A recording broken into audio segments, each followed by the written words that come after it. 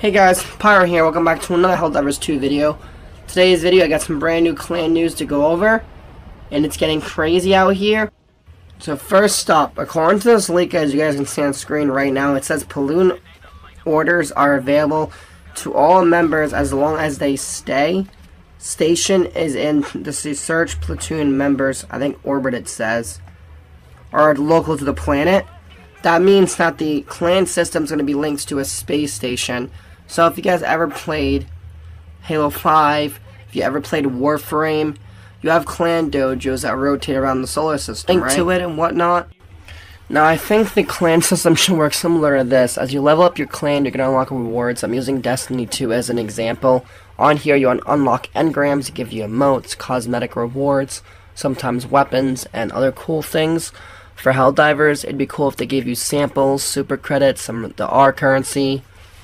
And then for the bounty part of it, it'd be cool if you had the weekly bounties, some daily bounties, maybe some clan tied-in bounties, even some bounties or quests tied to the main story would be pretty cool. And like I said, they should reward super samples, rare samples, and common based off difficulty. Maybe sometimes give super credits too. I know in D2 on some of the quests you can do, you have a chance to get Bright Dust. So according to this, like it said, if the space station is locally close to set planet, you're going to have clan missions, bounties, and stuff to be able to do those on those planet. I'm guessing that it's going to reward you XP. It doesn't show too much about like if it's going to get samples or super credits for doing it. It just says XP. I know some games by doing challenges you get the currency rewarded to you. But yeah, let's move on to the next part of this because there's some more juicy information here. So according to this other image right here I have on screen, it's from Reddit, it was leaked.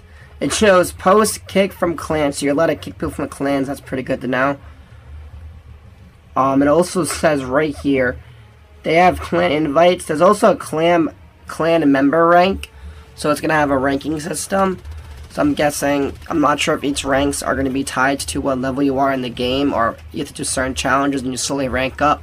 I know Destiny 2 implemented something similar recently to their game, to where you have to do different set challenges and it slowly ranks up your Guardian rank from like 1 through 10 or whatever. You have experience, veteran, and then it goes etc, etc. Aside from that, we also have clan station info, so there's going to be a station that's probably going to have to go to for it. We also have the clan level sec and specs. So I'm guessing as you level up, you can spec your level and stuff, I guess. It's kind of hard to understand that. And then it says get clan level rewards. Now, this is what I'm talking about right here now, guys. We have clan rewards. Now, last couple minutes of this video, I talked about how there was clan bounties and challenges, it was saying. So now we have clan rewards. So I'm guessing it's going to be very similar to Destiny 2's clan system. You do bounties and challenges, they reward you rewards such as XP, sometimes the currency in the game. For Helldivers, it'd probably be the samples and the R currency, some super credits. And as you slowly level up, you're going to help level up your clan. Depending on how many members you have, there might be rewards for everybody. Every time the clan levels up, everybody gets a reward. It wouldn't be an engram, of course, because it's Helldivers 2. It could be super credits, might be R currency. Could be some samples, who knows. It also did about, like I said, clan rewards. It could also mean there might be some armor, exclusive armor to the clan system that you have to level up your clan to a certain level to unlock and whatnot.